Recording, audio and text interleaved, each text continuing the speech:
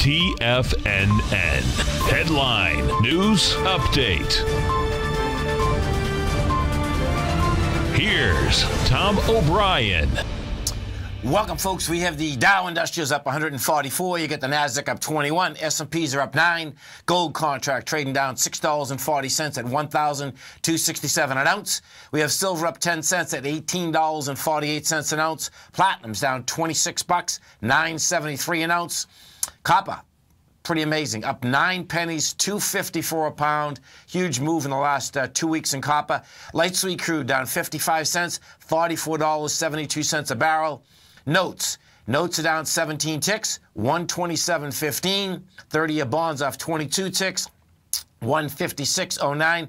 Both notes and bonds went down yesterday. Wide price spread, huge volume. Same today. Bottom line, rates are going up. King dollar up 526 ticks, 99.05. King dollar's testing the highs of the last a week and a half ago.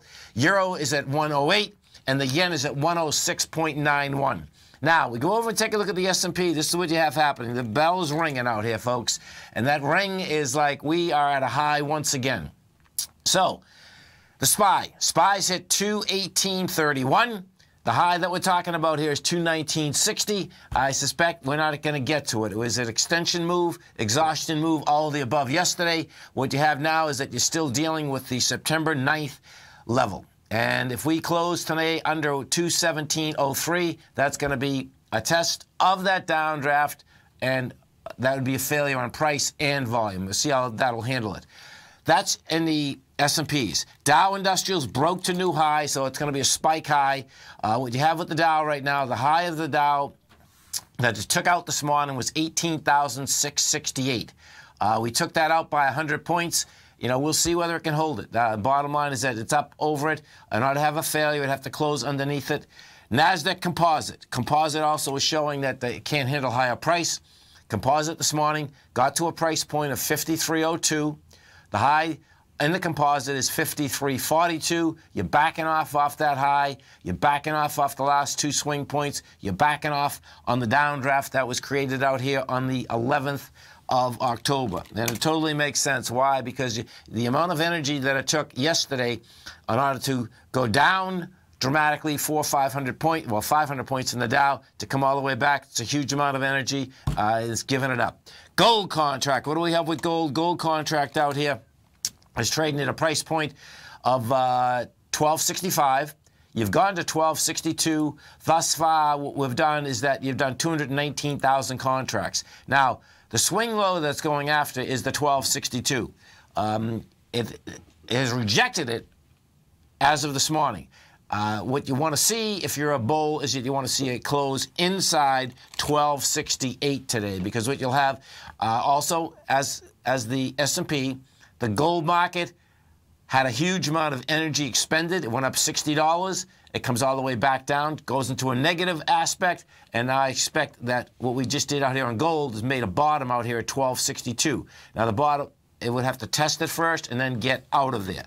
Notes and bonds, folks, bottom line, they're going lower, and they have volume behind the move. We're already done 1.5 million contracts, and the 10-year, that's saying that, guess what? These rates are going up, and I suspect what you're going to see, let's go over to the dollar. What you're going to see, the market yesterday was shaking off the aspect of higher rates.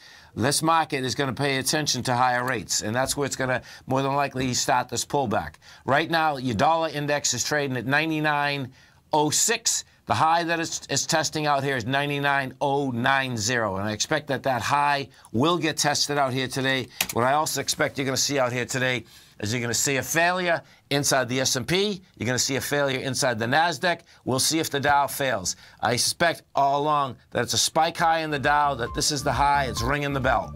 This 10 a.m. update is brought to you each and every day by Everbank. For more information on the products they offer, you can give them a call at 855-750-4051. I'll visit everbank.com/TFNN. Have a great day. Have a safe day. Look forward to speaking right back here tomorrow morning, 10 o'clock.